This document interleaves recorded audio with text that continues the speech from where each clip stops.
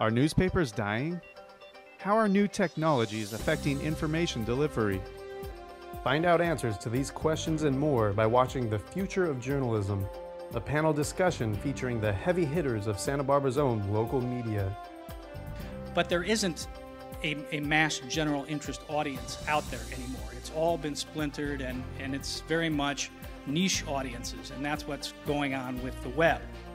The thing that we do know is that we're in the middle of a radical, revolutionary change in the way news is delivered and consumed and the way it's produced. The news press story illustrates what happens when local news vanishes. We've seen papers close in Denver, in Seattle, in Tucson. We ought to have more discussion about this online. I mean, it's possible on the internet now to never read anything again with which you disagree. You know, is this a great country or what?